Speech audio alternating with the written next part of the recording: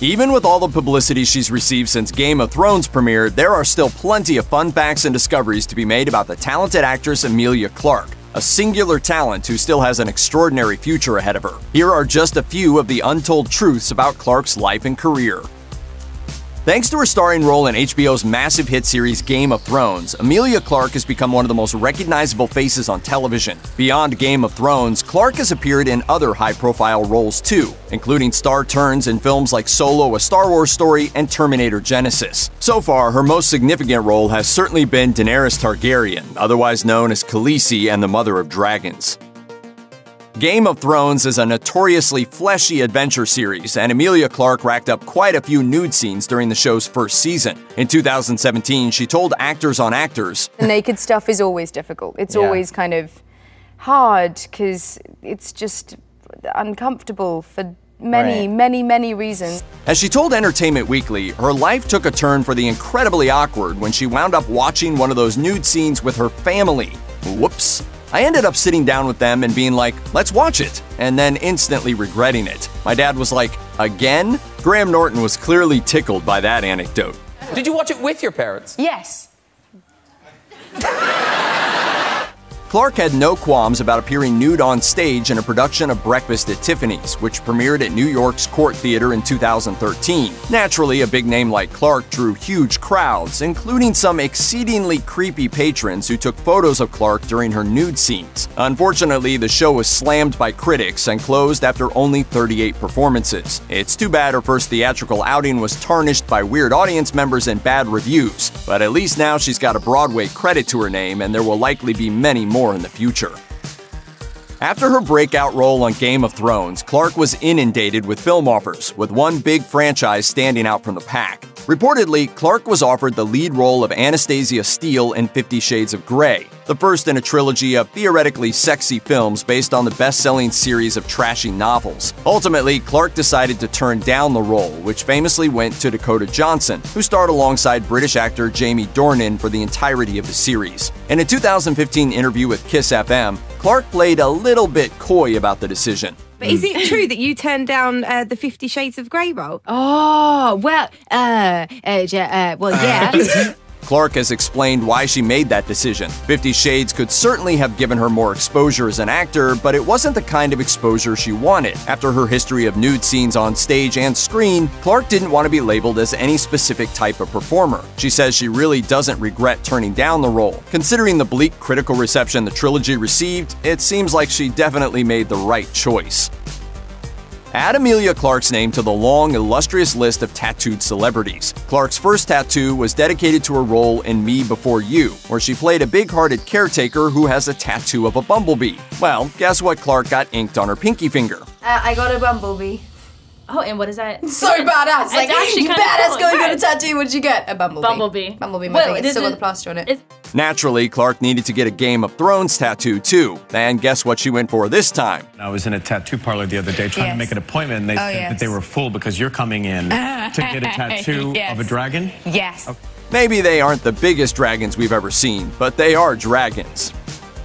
Clarke was seemingly born to be an actor, considering that her father worked in the theater community in London as a sound engineer. The first show Clarke ever saw as a child was Showboat. She was enthralled, falling in love with the theater right then and there. However, her dad wasn't quite so enthusiastic about her goals. In fact, he took her to a real audition in the West End in the hopes of scaring her away from the profession. She bombed completely, showing up unprepared with just a folk song to her name. As she continued pursuing her dream, Clarke said her dad's only advice was to be aware of the many pitfalls of the profession. He reminded her that actors rarely make a living off their passion, and even told her that the only line she ever needed to memorize was, "Do you want fries with that?" We're sure her dad had the best intentions, but fans around the world must be glad Clarke kept at it. She eventually attended the prestigious Drama Centre London, and the rest is history. Well, more or less.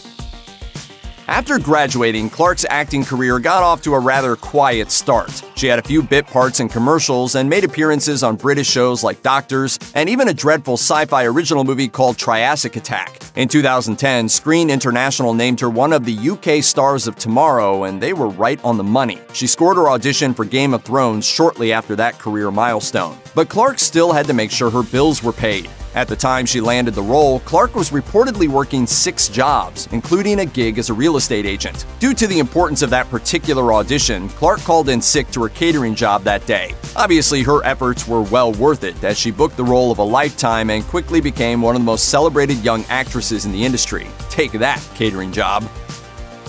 The fact that Clarke even got to audition for Game of Thrones is rather extraordinary, considering the pilot had already been shot by the time she got that fateful call from her agent. However, the original pilot was a dismal failure. Before you think that's too harsh a description, it comes from series creators David Benioff and D.B. Weiss, who blamed unclear storytelling, melodramatic death scenes, and bad casting. They eventually reshot about 90% of the episode. The creators have politely declined to discuss why they recast the role of Daenerys, which was originally played by actress Tamsin Merchant, best known for roles like Catherine Howard on The Tudors. The original pilot never saw the light of day, and now it's impossible to imagine anyone but Clarke playing Daenerys. Over the course of 7 seasons, she's been nominated for several Emmy Awards and has made the role completely her own. She'll probably be referred to as the Mother of Dragons for many more years to come. Emilia Clarke is the first to admit that her Game of Thrones audition took an odd turn. Prior to her audition, she'd spent hours scouring Wikipedia to learn more about A Song of Ice and Fire, George R.R. Martin's book series on which Game of Thrones is based. As she told Jimmy Fallon, showrunners Benioff and Weiss asked Clarke about her other talents after she'd read a few lines of dialogue. Then they suggested she do a dance. I don't know how to do it, but I did the funky chicken. And I kind of morphed into the robot, and that's what I heard some laughter going on. Afterwards, she evidently didn't feel particularly hopeful about the audition. Of course, she was cast in the role shortly afterwards. Clarke may have gotten giggles out of the showrunners, but they still got a taste of the remarkable intensity she uses to bring Daenerys to life. In fact, it sounds like they were completely sold on her right out of the gate. Our certitude was as religious as Daenerys's. She was the one. Until recently, Emilia Clarke kept one period of her life completely private. In a moving personal essay published in The New Yorker in March 2019, she revealed that she'd survived a very serious health scare. During a session with her personal trainer, Clarke suffered a debilitating brain aneurysm. Only a third of patients survived what she endured. After a minimally invasive form of brain surgery, Clarke learned that she had a smaller aneurysm elsewhere in her brain that could also pop. Shaky, exhausted, and partially reliant on morphine, Clarke bravely went back to work and continued filming Game of Thrones. Then in 2013, the second aneurysm burst, requiring a much more invasive surgery. An incredibly difficult road to recovery lay ahead. The second one, there was a bit of my brain that actually died. If a part of your brain doesn't get blood to it for a minute, it will just no longer work. In her essay, Clarke writes that she's now, quote, 100% recovered. She also started a charity called Sane You to help patients suffering from strokes and other brain injuries. As a professional actress and public figure, Clarke's brave decision to speak out about the most difficult period of her life speaks volumes about her character.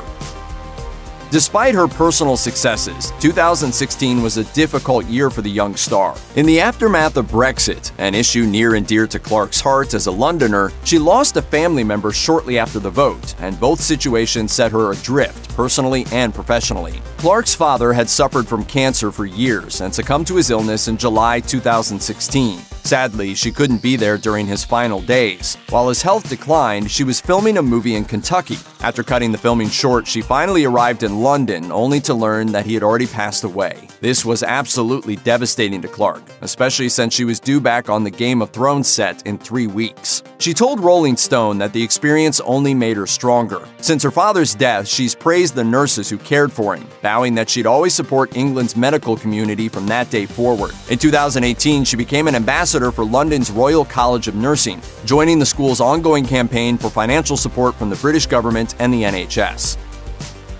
When a cast is sworn to secrecy while filming one of the world's hottest shows in far-flung locations, it's only natural that they'd become close friends. Clarke is no exception. Daenerys started off the series with a wedding to Khal Drogo, played by future Aquaman star Jason Momoa. The two became fast friends while they were quartered in Morocco together. Though Drogo was dead by the end of the first season, Momoa and Clarke have remained very close. In fact, they refer to each other as, quote, the moon of my life and my sun and stars. To this day, Momoa seems like one of Clarke's biggest supporters, and fans are always delighted by their reunions, which have taken place at major award shows and Comic-Con, where Momoa made a surprise appearance that did indeed succeed succeed in startling Clarke. Now, as the show ends, Clarke will almost certainly be closing out her character storyline alongside Kit Harington. He, of course, plays the brooding Jon Snow, the presumed bastard who is actually Daenerys' royal nephew and her lover. Yup.